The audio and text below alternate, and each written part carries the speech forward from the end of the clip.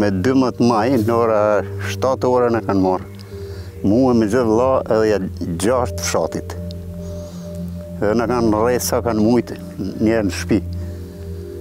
Mua 10 minuta thikën e kumë pasë në fytë.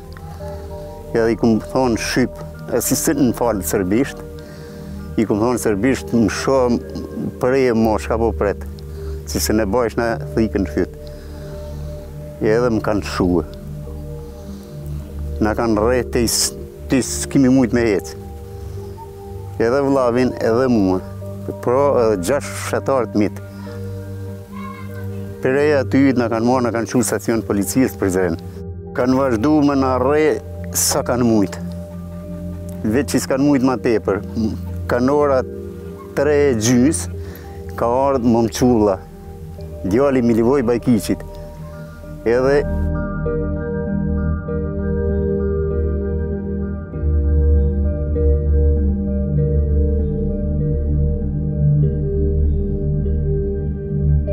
mës t'i shko ajë në këshin mytë krejtë.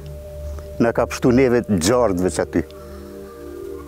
Edhe o ndërprej e rrehja mo.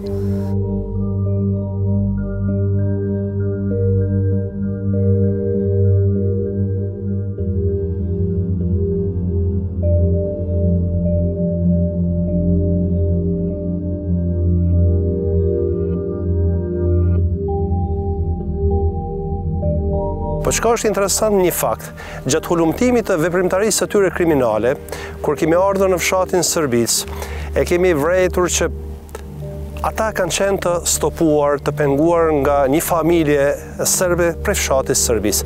Do thotë serbët e Krushës Vogël, pasi ja kanë kryer masakrën në Krushë të Vogël, kanë ardhur t'ju ofrojnë si model krimin kundër shqiptar edhe banorëve të Serbisë.